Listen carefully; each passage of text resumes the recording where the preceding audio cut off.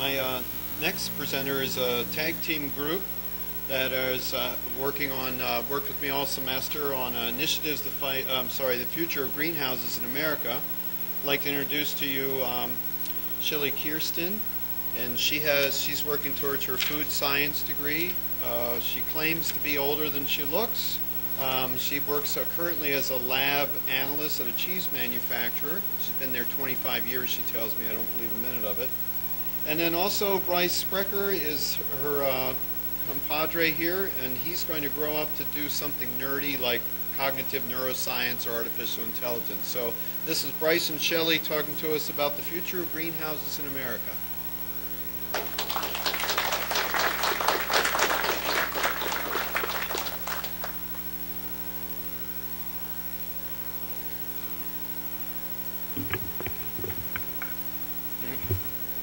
All right. Where's there? Okay. So, as Dr. Tom has told you all, our presentation is looking at the future of greenhouses in America. So what we're going to do is we're going to examine both urban and rural greenhouses in the context of local food and the diversity and food stability that they can provide. In terms of economics, as far as what kind of investments are involved in starting a greenhouse, maintaining a greenhouse, and what kind of money you can make off a greenhouse. And last but certainly not least, we're going to be looking at quite a few innovations to help reduce your maintenance costs, but also to boost your plant productivity.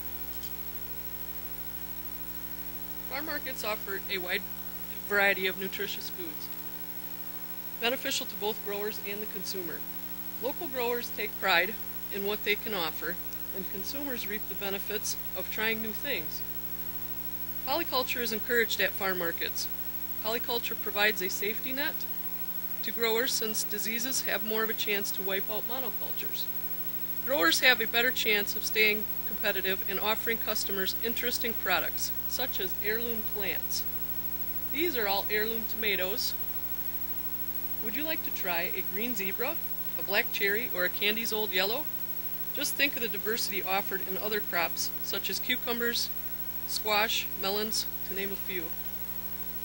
Another problem that greenhouses can help address, especially in an urban context, is what we've heard of as food deserts, where people don't have access to fresh or nutritious food on a daily basis. So having a source of fresh produce year-round can really not only provide people with a expansive local diet, but also give them much more nutritious food year-round. If we don't take advantage of fresh, healthy, local-grown food, we have a choice of bouncy ball tomatoes, like displayed up there. Food that is shipped 1,500 miles or more and comes as a cost to flavor and nutritional value.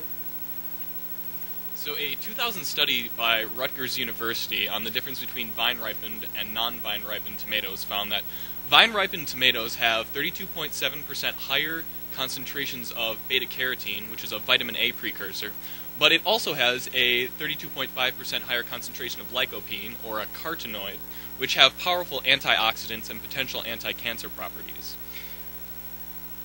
The panel of 100 judges also showed that the vine-ripened tomatoes were preferred in the terms of taste, texture, quality, and overall appearance to their non-vine-ripened competitors. Out-of-season growing allows for niche products, or creativity of niche products. Imagine biting into a fresh, juicy strawberry, a sweet watermelon slice, or a flavorful, crunchy cucumber in the dead of winter. Or being able to purchase local, fresh-cut flowers in the middle of winter. Greenhouse growing addresses a problem of limited off-season local food by providing a year-round, diverse diet. So, by capitalizing on the low supply and high demand of fresh produce in the winter, one can also make an enormous amount of profit off that very lucrative market, and you're also able to offer a much higher quality product than those that have to be shipped from hundreds or thousands of miles away. In fact, a 2008 study by the Florida State University Extension found that Florida pepper farmers who implemented year-round greenhouse growing were 4 times more profitable than their field-growing companions. And they were also able to sell their products for twice that in the off-season as in the peak growing season. I'm proud to tell you that my husband and I have been local growers from Adams County for the past 16 years. We started growing vegetable and flower seedlings and creating hanging baskets, all without the use of herbicides, pesticides, or fungicides. We heat with wood and circulate air to keep temperature and humidity in check. We started this as a side business in order to supplement our income during the harsh Wisconsin winters. We also wanted to get a head start on our gardening since we only have a short growing season due to frost danger. We only have from after Memorial Day to about September 15th to grow outside in our area. We can give the plants a jump start by nurturing them in a greenhouse first and growing strong, pest-resilient roots and stems. An aerated, nutrient-rich soil is key, and let the greenhouse do the work by bringing in lots of natural sunshine. We can get additional harvest in a greenhouse by growing year-round versus seasonal gardening of getting only 1 to 2 plantings in a season. So when we're talking about out-of-season growing, there are a lot different considerations between an urban and rural context. In an urban-rural context, the goal of out-of-season greenhouse growing is to provide the population with food security for a healthy and diverse diet year-round, and also to create very kind of self-affirming jobs that can help bring people closer to the food supply that they so desperately depend on. So one excellent case study for urban-style greenhouse growing happens to be the Netherlands. The Netherlands has the highest concentration of greenhouse growing in the entire world. And for the Netherlands, agriculture is a very important business with a $90 billion a year revenue. 7% of that is actually directly related to greenhouse growing, which comes out to be about $6.5 billion. Yet they're able to do this on only 25,000 acres, which is roughly 1/4 of a percent of their entire land mass. If we compare the profitability per acre of Netherlands greenhouse farming, we find it's about $250,000 an acre, whereas in the U.S., our most valuable commodity crop, that being corn, totals in at about $880 an acre. And so there's a dramatic profitability increase when you start diversifying your crops and looking to greenhouse farming. This intense productivity that you get from high-technology greenhouses also allows them to be the #1 fruit and vegetable exporter in the entire world. They handle about 16% of the world's entire supply of fruit and vegetables, despite the fact that the country has a total landmass size about the quarter of Wisconsin. So the way that they're able to accomplish such high productivity is through greenhouses that utilize high-technology windows and insulation techniques, soil-less growing mediums such as hydroponics, computer controlling, year-round growing, and last but certainly not least, a highly integrated system that they've been working on for about the past 100 years. In fact, a study on the profitability of Netherlands greenhouse growing has shown that despite shipping their products across the Atlantic, they outproduce and outprofit Florida field farmers by a factor of 4 to 10. And the types of greenhouses that they use in the Netherlands are actually almost ideally suited for the types of conditions that we find in urban settings. In a rural setting, land is cheap. $1,800 to $3,000 per acre. This is our 17 by 50 foot hoop house. We could fit approximately 51 of these in an acre of land. Imagine the food you could grow with a big greenhouse like that. If you needed a greenhouse for a smaller area, there are 10 by 10 greenhouses available for around $200. It's a very low investment. The plastic for this one cost around $1,000 for a double roll because we put double rolls on to have air in between for cheap insulation. And this low investment lasts about 6 to 7 years. You can also set it up and do it yourself to save costs. So whereas the economics of an urban situation, land is really at a premium price. So instead of going out with very large greenhouses, we instead want to go up. And because we're also trying to achieve the goal of providing a year-round stable food supply, we tend to rely on permanent structures instead. So while those have a higher initial investment cost, we're also able to implement higher-tech systems in there, such as the high-tech glasses that I talked about to help insulate heat, and also advanced computerized lighting and nutrient systems, which can help offset some of the highest annual costs of greenhouses, which are actually the heating and lighting of off-season growing. So one of the first heating innovations that we can address is natural gas heating, and this is actually a particularly excellent solution for greenhouse growing. That's because natural gas is primarily composed of methane, and when it combusts, its two products are CO2 and water. And while we normally might think of CO2 as a bad thing because it's a greenhouse gas, we can actually vent this back into our greenhouses to fertilize the plants with something known as CO2 fertilization. Using high concentrations of CO2 in a greenhouse can boost yields by anywhere between 25 to 50%, depending on the crop's receptibility to such fertilization. Another great way to store the heat that you want is using water reservoirs. Water has a heat capacity roughly 4 times that of air, which means using a radiator system like this, you can cool or heat air by 4 degrees for every 1 degree that you heat the equivalent amount of water. So it's a great way to store heat in the winter or in the summer, or cool in the summer. Excuse me. Air is a great insulator for keeping warmth inside and cool air outside by using it in greenhouse sidewalls. You can use air fans to keep the greenhouse warm by keeping the sides up and shutting the fans off to drop the sides and bring in cool, fresh air to cool the greenhouse down. Circulation fans keep the temperature and humidity stable. Greenhouse orientation makes sense in order to help your greenhouse stay hot or cool. If you want to keep your houses hotter, you run them from north to south in order to take advantage of the sun's natural energy heating and over more surface area throughout the day when it rises in the east and sets in the west. And run the houses vice versa in order to keep them cooler. Shade cloths may be used as well.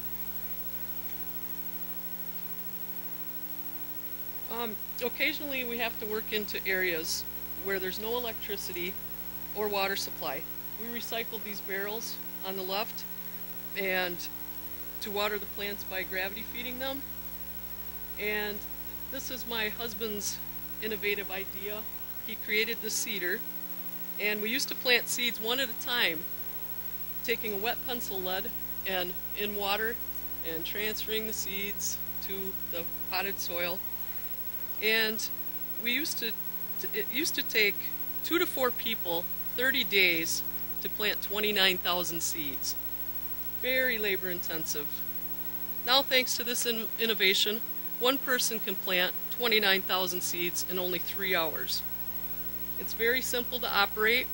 You just turn the vacuum on, you dump the seeds into the tray, and they get sucked into the precision holes, and you turn the seed tray upside down over a pre-soiled pot or tray, and you shut off the vacuum, and voila, your seeds are planted. And the cost is very cheap. It cost my husband about $9 for the sheet of tin. We had the small vacuum cleaner and the duct tape, and gotta have duct tape. Commercial seeders are available like this for around $900 to $1,000. Alright, so now we're going to address one of the other really high annual costs of off-season greenhouse growing, and that's lighting. So the current way that we normally supplement off-season greenhouse growing is with lamps known as high-intensity discharge lamps. But within the last 5 years or so, light-emitting diodes, or LEDs, have come to the point where they are economical enough to maybe start being an option for supplementing greenhouse light as well. So currently, high-intensity discharge lamps, or HIDs, are rated at about 100 lumens per watt, and the current generation of LEDs is also about that 100 lumen per watt range. However, there are prototype LEDs available today in labs that achieve a 300 lumen per watt efficiency rating. But the light output isn't the only thing to consider when you're dealing with a lighting solution. The high-intensity discharge lamps have a lifespan of about 15,000 hours, and one of their problems is they decay in light output over their life. However, LEDs have roughly 10 times that lifespan and exhibit almost no lumen decay over the 100,000 hours of their operating time. This means you'd have to buy about 10 HID bulbs to get the equivalent lifetime output of one LED. Another very important factor to consider in the overall efficiency is the way that they output light. So HIDs are omnidirectional. They radiate light in every single direction, and well, that might be nice for lighting a room. It's not great when you're lighting plants, because about 50% of your light is going straight up to the ceiling and not doing your plants any good. You can recover some of that with reflectors, but even then, you only get about 30% of that light back. LEDs have the advantage of being omnidirectional, so you can point them exactly where you want them to be, and your light will go directly to those plants. Another big issue is how they generate heat. So both of these, say they're both 100-watt light sources, will generate the same amount of heat. But HID lamps are basically plasma contained in a little glass bottle, so they radiate heat in all directions, and it's pretty intense. But LEDs actually produce most of their heat in the junction area, which you're actually able to put a heat sink or a heat management device on the back of the bulb and pull the heat away from it. So what that really creates as far as consequences is how close you can put those lights to the plant. With HIDs, you normally have to put them at least 4 feet away, otherwise you might ignite your plants, which is not a great strategy if you want to harvest them later. But LEDs can be put almost at canopy level. The big difference here is light decays in an exponential manner, which basically means if you're putting that HID 2 feet away, you're not getting half as much light, you're getting a quarter of light. And if you put it 4 feet away, you're only getting 1/16 of that light output. So there's a lot of wasted light just to try and manage that heat. And so we get this really more accurate actual output of HIDs are at about 30 lumens per watt, and right now the current generation of LEDs put at about 60 lumens per watt. But there's some other implications to LEDs that allow us to do some really interesting stuff with them. So the next thing I'm going to talk about is how plants absorb light. So as we can see over here, this is the chlorophyll absorption spectrum of plants. They do really well in that blue range right there. You can see the chlorophyll A and chlorophyll B peaking. And down in the red spectrum area, they also have pretty high absorption. But there's really like a 150 nanometer dead zone, which represents 1/2 of the total visible light spectrum. So there's no sense in really giving plants that light if we have to pay electricity for it. So what NASA scientists have been doing is growing plants under red and blue LEDs, targeting those maximum absorption areas of the chlorophyll. And this can have some really interesting results. One study done on cherry bomb radishes found that cherry bomb radishes grown under red and blue LEDs actually exhibit higher levels of anthocyanin, which is a very powerful antioxidant. So they have higher nutrition levels, which is great. And tomatoes and potatoes, for example, actually exhibit higher disease and pest resistance when grown under limited spectrum lighting. However, this isn't really a great solution for all plants. Peppers, for example, seem to really hate this. They turn into like these strange mutated plants and they don't bear fruit correctly. So we have these interesting results of having limited spectrum lighting. And this is only on a very limited number of plants we've done so far. So it opens a lot of interesting study for plant breeding and innovation to look at novel effects that limited spectrum lighting might have on plant growth.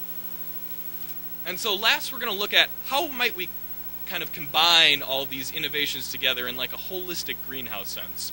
So for urban farms, for example, we can have thermally insulated glass to help manage our heating and cooling needs, LED lighting to really cut down on the overall energy cost every year that you're going to have to invest in it, but also we can help offset that energy cost with things like solar panels or wind generators. Another great thing is the methane digesters and generators. So methane digesters can turn biomass into methane, which, as we've already learned, is the major component of natural gas. And when you burn natural gas and put it in a greenhouse, your plants are really, really happy, and now you have some free energy with that as well. We can also integrate computer monitoring and control systems to make sure that the plants aren't suffering from diseases or nutrient deficiencies. And water recycling is very easy in a greenhouse because you're able to recapture a lot of that ambient humidity and also run it through plant filters that will purify the toxins out of the water and get it ready for reuse.